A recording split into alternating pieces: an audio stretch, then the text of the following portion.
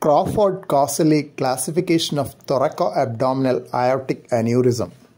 Type 1. Only suprarenal portion of aorta is involved. Type 2. Entire thoracoabdominal descending aorta is involved up to the bifurcation. Type 3.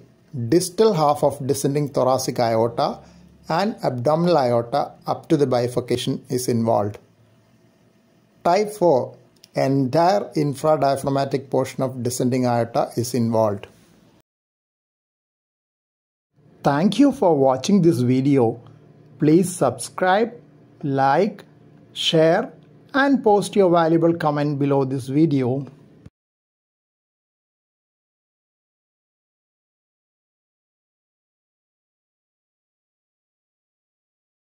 Kindly press the bell icon after that for getting all updates.